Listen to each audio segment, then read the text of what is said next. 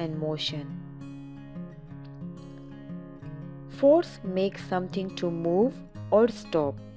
When something changes position because of a force is called motion.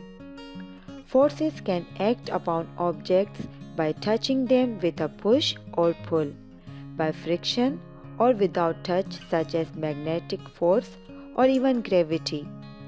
Forces can affect the motion of an object.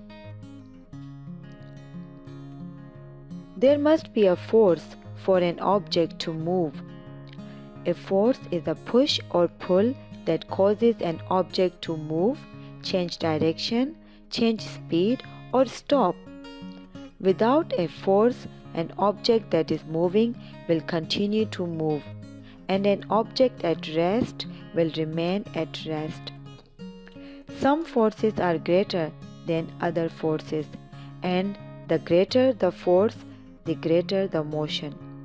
We can measure how great or small a motion is by measuring the speed of an object. Speed tells us how fast something is moving. The speed of an object can increase, decrease, or remain at the same. For example, when someone rides a bike, he or she pushes pedals. The force on the pedals causes motion. Greater the force applied on the pedals, faster the bike will move. Friction. Friction is the force that holds back the movement of an object. It acts in the opposite direction of motion. Friction happens when matter rubs against matter. It slows the speed of a moving object and creates heat. For example, friction between the brakes and wheels help bikes and cars to slow down. Friction resists or works against the movement. Gravity.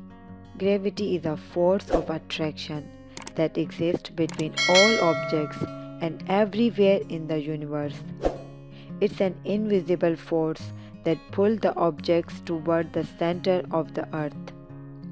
Like we always hear that saying, what goes up must come down.